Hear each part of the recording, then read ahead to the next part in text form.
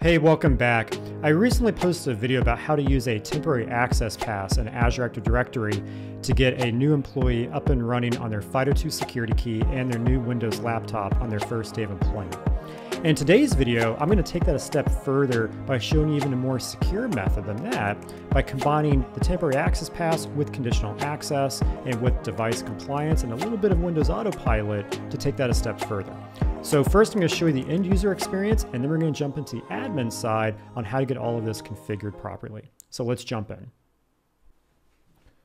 Okay, so we're going to start off by logging into aka.ms/MySecurityInfo. We're going to do that from a personal device. Now, what I want to show you here is when I attempt to sign in from that personal device, it's actually going to block my access because the device is not compliant. So give me 1 second here to copy in the tap. So there's the tap. And don't want to stay signed in, don't remember. Now it looks like I'm going to be signed in, but stand by, and there you go. Now it redirects and says, my device is not compliant. You need to basically join the device to Microsoft Endpoint Manager or a Microsoft Endpoint Manager partner, compliance partner, to be able to proceed. Now, what else is interesting is that if I try to log into any other tools, maybe Teams or Microsoft Office 365 as an example, that would also be blocked as well because my device is not managed nor compliant. So now let's jump over to using TAP with the Windows device that the IT department just shipped me. Okay, so now I'm on the computer that the IT department just shipped the new employee, turn it on for the first time, and as it goes through the out-of-box experience, I will land on this page. Now, in the previous video, I told you to sign in with a security key, but here we're just going to sign in using the email address that was issued to the end user. So I'm just going to type that in.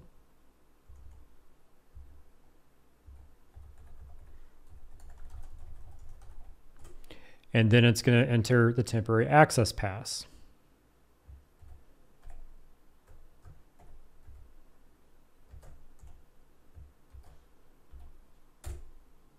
And click sign in. And so at this point, Windows Autopilot will take over and we'll start to automatically set up the device and push down all the apps and settings to it securely. So let's give this a few moments and we'll come back once we land on the Windows desktop.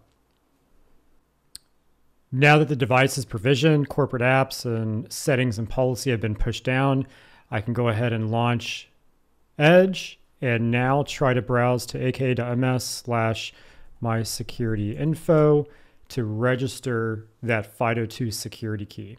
Now, because the device is in a compliant state and it's managed, it's going to allow me access. As what you saw before, when trying to access from a non-managed, non-compliant device, it denied access. And then from here, I can go ahead and add that security key, or I can register the Authenticator app. Okay, now that you had a chance to see what the end user experience is like, let's jump into the admin side of this, and I'll show you how to get this properly set up and configured, and I'll give you some more background information as well. Okay, so let's get started by going to intra.microsoft.com, and within the Microsoft Intra portal, we're going to click on Azure Active Directory on the left, and then click on Users, User Settings. Down the middle here, Manage User Feature Settings, and we're going to make sure Combined Security Information Registration Experience is put to all, and then click Save. Now, my tenant's a brand new tenant, and it's automatically enabled for new tenants. That's why this is grayed out. But in your tenant, you may have to choose all and then click Save. Now, you could also do it for selected users as well, and there's some documentation out there that explains why you may want to do that. The next thing we want to do is go look at our conditional access policies. So under Protect and Secure, click on Conditional Access. And I've created two conditional access policies here. The first one is for all users. Now I could certainly exclude an admin or specific roles if I wanted to, but for all users, when they try to do a user action of register security information, in other words, go to aka.ms/MySecurityInfo page, then apply two controls, apply multi-factor authentication, which a temporary access pass will satisfy that. and then require device to be marked as compliant, which means the device must be managed by Microsoft Endpoint Manager and in a compliant state by adhering with the compliance policy that you've created. Now, if I'm using a third-party solution, that third-party solution, if it's a partner, if it's a compliance partner with Microsoft Intone, that compliance state can also be reported as well. See my previous video above for more information on that. And then I just have this set to require all selected controls, and then I have it turned on, and that is that first conditional access policy. The second one is require MFA for Azure AD join devices. So applying to all users, and when they try to do user action of register or join devices, apply MFA, require it, and make sure it's turned on. And so that helps to safeguard against those types of risks and threats. Now, I could create a third policy where I then require device compliance for any cloud resource or application that's trying to be accessed.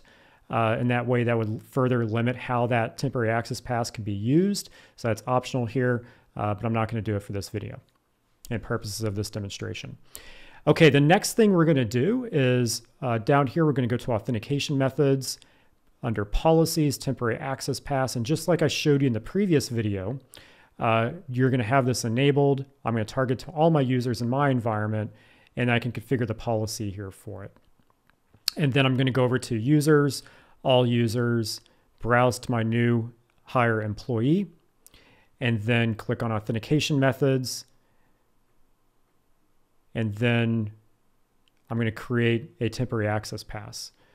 So let me go ahead and delete that and create a new one. I could tell it one-time use. And there's the tap password. And now I could use that to sign in to Windows, just like you saw in the demo. Now, we're done with Microsoft Intra. So now we're going to go over to Microsoft Endpoint Manager. And within Microsoft Endpoint Manager, on the left side, click on Devices.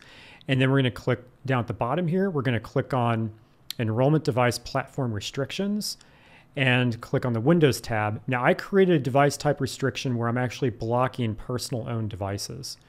So if we go into this policy here, personal owned devices is set to block. So if it's a device that is not, if the serial number of the device is not registered with Windows Autopilot, then don't allow the end user to enroll the device, is essentially what this is saying.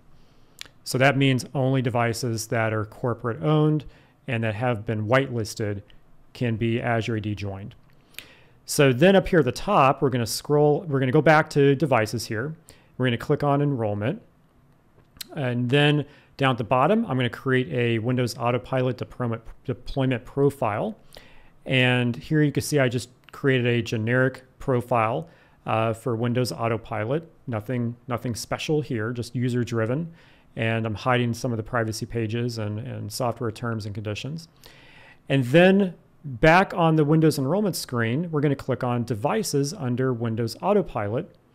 And here you can see my device that has been registered with the Autopilot service. And if we click on it, I've also assigned it to my new hire, Matt. And so this is how the system is aware of that device. And this is that whitelisting of the serial number, or the hardware ID, if you will, of that device. So really interesting here. So folks, this is how I could apply security throughout, so that that temporary access pass can only be used on that compliant device, and that compliant device can only be joined to Azure AD if it's part of the Autopilot program. And conditional access provides additional restrictions around all of this. Okay, now I want to take a step back here for a moment. I want to talk about how I got this idea. Okay, so let's talk about how I came up with this idea for today's video. So when I posted my other video on passwordless and new employee experiences, and you can see up above for the link to that, I posted it on LinkedIn as well. And one of you reached out to me with some feedback and suggested a different approach. And so I got permission here from Philipp Bergman to use his name and his comment in today's video because I really wanted to share with you. And then I used that feedback to then create today's video. So Philipp told me on LinkedIn, "Hi Matt, in my honest opinion, there is a better approach. issue the tap and instruct the new employee to go through out-of-box experience by using the UPN and tap. And since tap satisfies multi-factor authentication, you can even require MFA for joining a device to Azure AD, which I showed you how to do that in the settings today. Wait for the device to get compliant, and then go to the security info page and set up FIDO2. The only thing I didn't show you today is how to create that compliance policy, but see my other videos where I've shown you that. So this has the following advantages. An attacker would need the tap in a device with an allow listed hardware hash to set up MFA. Well, that's where Windows Autopilot came in, and that's where we restricted Azure AD join to only Windows Autopilot devices that have that hardware hash or that serial number. And in your approach in the previous video, just getting access to the new employee's personal email is enough. So in my previous video, I talked about how that temporary access pass could be emailed to an employee's personal email or texted or written down on a post-it note or whatever, right? So Philipp's talking about how this can be further protected with Autopilot. And then taking conditional access, you can protect the security info page with conditional access and require the device to be compliant to access it, which I showed you how to do that. And then now you don't need a personal device to register that FIDO2 security key like you did in my previous video. So Philipp, thank you so much for this incredible, amazing, brilliant feedback. I love it and inspired me to do today's video, so thank you for that. And for any of you watching, if you have feedback or additional ideas on this topic, please by all means put them in the comments down below. I do read them, and who knows, maybe I might use that feedback for a future video. Okay, hey, if you found value in today's video, please give me a thumbs up because that really helps me out. And please be sure to subscribe because I'm posting new videos almost every day and you don't want to miss those. All right, hope you have a great rest of the day. Take care. We'll catch you in the next video.